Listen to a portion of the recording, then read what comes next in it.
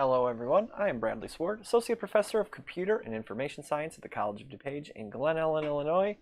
And this video today is covering the 2021 Advent of Code, Day 5 Hydrothermal Venture. And as always, for code like this where I'm writing it just to get it done and find a solution and move on, if it doesn't 100% work for you, then my data is different than your data and there's something slightly off that I would have fixed, but I'm sorry, I'm moving on to other problems. This is just a try to get you where you need to go. Sorry if I can't get you 100% of them.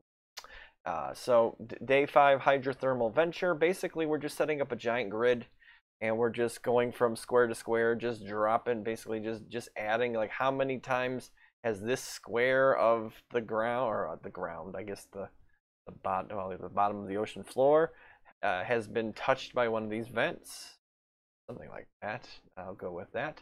And so basically you're just going ahead and going through and you're just going, well, how many squares have been hit more than once?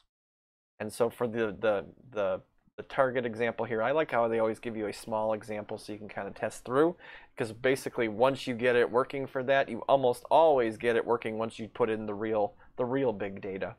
Like I did in this case today. So I get 6,379, which I probably shouldn't have told you right up front, but I won't tell you day 2 anyway.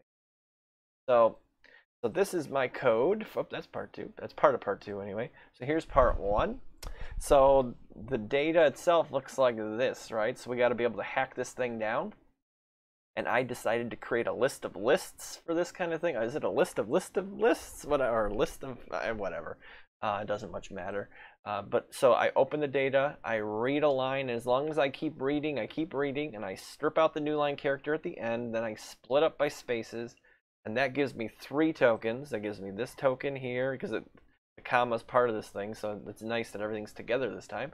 And then the arrow, and then this. So there's 3 elements that come out, and then I break that down, say, hey, element 0, strip out the comma, and then put this thing into a left-hand list, and then put the other side after line of 2, the 3rd element, into the right-hand list, and create a list of 2 lists, throw that in, and give myself a pat on the back for that. So I go through. So now lines is exactly what I need to get this thing done.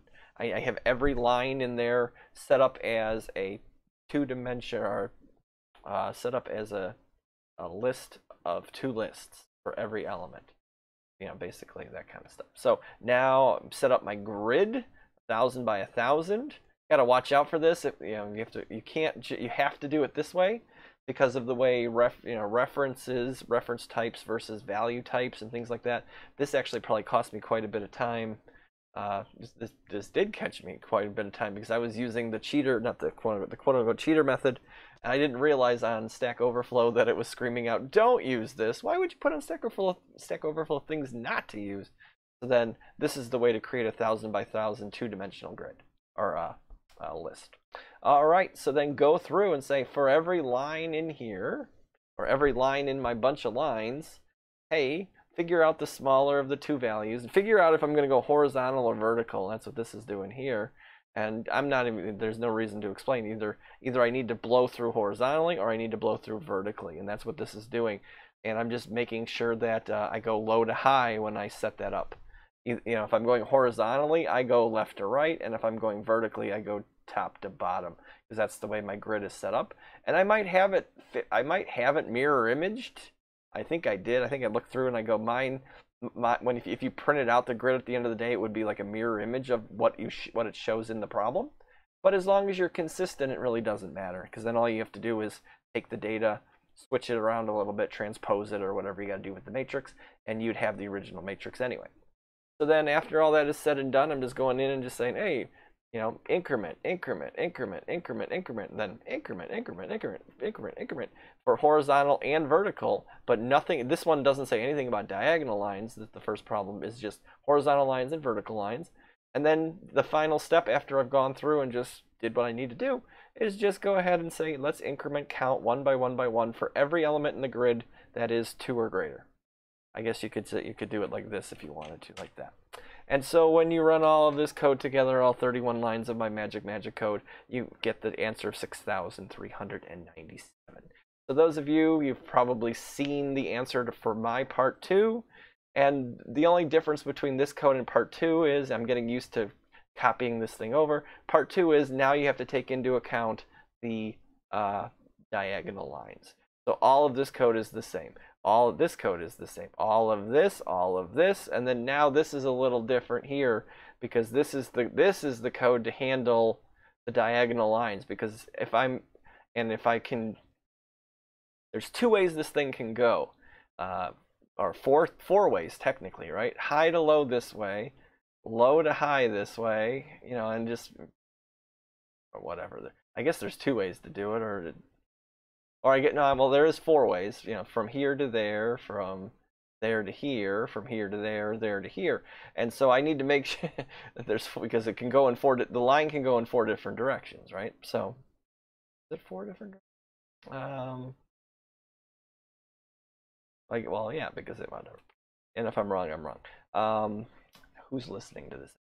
Say hi in the comments if you're 6 minutes into this video. Just curious. But otherwise, so the hard part here is just to make sure, and that's what this code is doing here, is just to make sure as I go from point A to point B that the slope is proper. It's either, you know, +1 or -1 from point A to point B. That's all this code is doing. And then this code at the end is the same. And if you didn't catch it, it's like 22,000.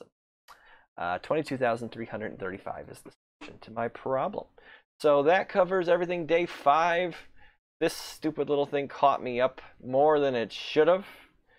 And then once I realized that is what was happening, I will never make that mistake again. I know better now. And I'm ready to move on. So as always, comment below if you need to. Sorry if this video didn't help you out as much as I was hoping. I'm going over to the mscrog site tonight. So right now, and have a good night, everybody. Day 6. Hope it's something I can do. We'll see tomorrow. Have a good night. Take care, everybody. Bye-bye.